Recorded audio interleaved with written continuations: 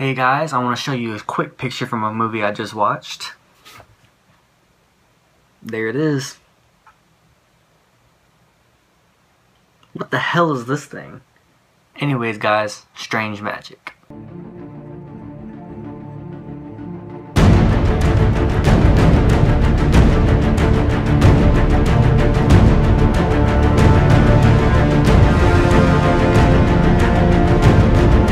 Strange Magic is an animated film directed by Gary Rydstrom. It stars the voices of Alan Cumming, Evan Rachel Wood, and Elijah Kelly. This film is based on the Shakespearean play A Midsummer Night's Dream. This movie is basically about the forces of good and evil in this fairy kingdom that is held within the film Strange Magic, and it's about the forces of good and evil skirmishing throughout each kingdom, trying to have possession of some stupid love potion. So as you can tell by my brief summary of the plot, it's not good. And guys, this is a musical, but this is a bad musical. It's not good. Every song is the cover of a well-known song of the past 6 decades. And that fact already screams no originality in this film. There is absolutely no character development for any of these characters in the film. So as you're watching this film, you don't care about anything that's happening to any of these characters. As you're watching, you'll just see something bad happen to the main character and you'll just be like, oh well. The animation in this film is very unimpressive, especially since it's coming from the same company that developed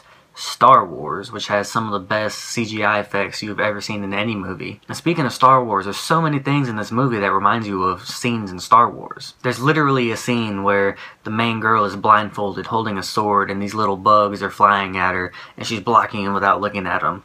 She's Luke Skywalker. Guys, I'm gonna give this abomination to mankind an F. This film was extremely predictable. You didn't care about anything that was happening to any of the characters because there's no character development.